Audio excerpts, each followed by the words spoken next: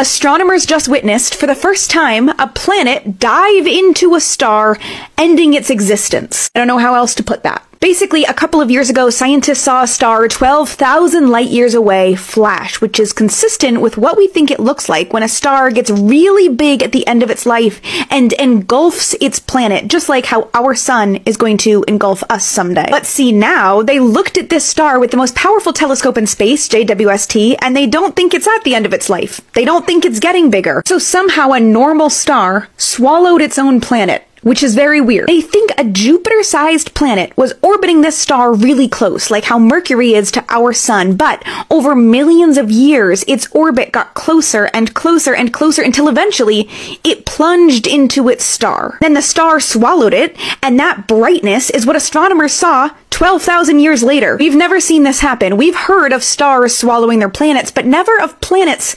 initiating that.